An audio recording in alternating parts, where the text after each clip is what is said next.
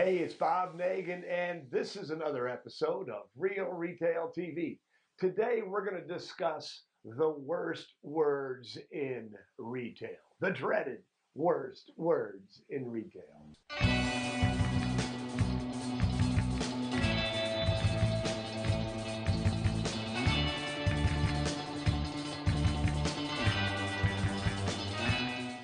So those insidious words, the worst words in retail are, can I help you? And so many people know that that is the wrong way to start a sale. Yet when I shop, when I go up and down the streets here in Grand Haven, Michigan, when I go to stores, when I travel, high-end stores, low-end stores, luxury brands, everywhere. So many people use that word. So if so many people know why it's wrong, why aren't they doing the right thing? So let's talk about that for just a moment. First, let's acknowledge that the worst words are, can I help you? Now let's talk about the right way to get into a sale. And the right way to get into the process is to start with warm words of welcome. If somebody comes to a party at your house, you don't put them to work washing the dishes right away. When they're at the door, you say, hi, good evening, good afternoon. You welcome them. The people who are coming into your stores are your guests. Welcome them as such. When you first greet somebody, which is where the can I help you usually comes in, that should immediately give them a rush of good feeling. It should be honest. It should be sincere. It should be real. These are people who are in your store. You love to have people in your store. You're honored that they are in your store. So give them a genuine, heartfelt greeting. And then you don't move into a conversation about the merchandise just yet.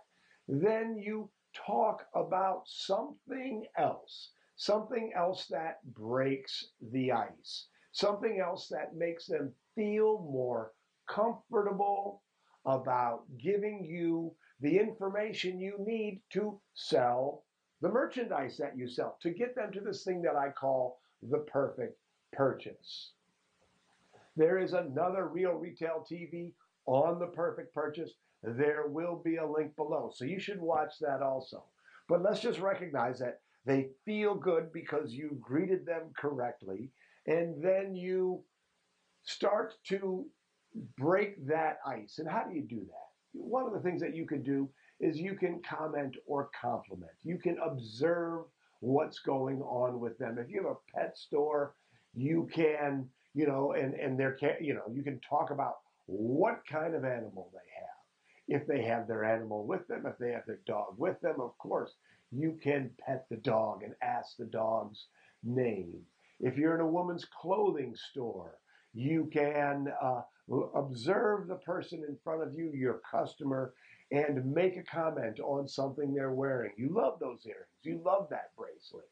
There's always something that you can talk about that will, again, move it from the warm words of welcome to move it closer to actually having a conversation about the merchandise. So the final thing, so you can comment, you can compliment, you can also engage in what we call warm chatter. You know what warm chatter is? Talk about the weather. Everybody can talk about the weather. We're here in Michigan. It's cold today.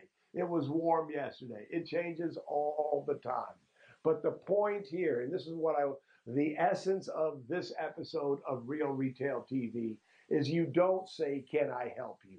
Because your customer will say, no, I'm just looking. You do greet your customers genuinely, heartfelt, in an enthusiastic way. You do engage in some sort of skillful conversation that makes them feel comfortable talking to you more, and then you start engaging in conversation about the merchandise that you carry, and you start to bring your customer closer to the perfect purchase. So your action item, should you choose to accept it, is to watch what's going on your floor. See what if people are saying, "Can I help you?" And if they are, coach them. I would also encourage you to go to retailsalesacademy.com. And if you want the best retail sales training system on the planet, sign up. You know, there are no contracts, there are no commitments. The first 30 days have a money back guarantee. But if you want your team to be great salespeople that give your customers the best possible experience and put the most possible money in your bank account, the Retail Sales Academy is one of the best investments you'll ever make in your business.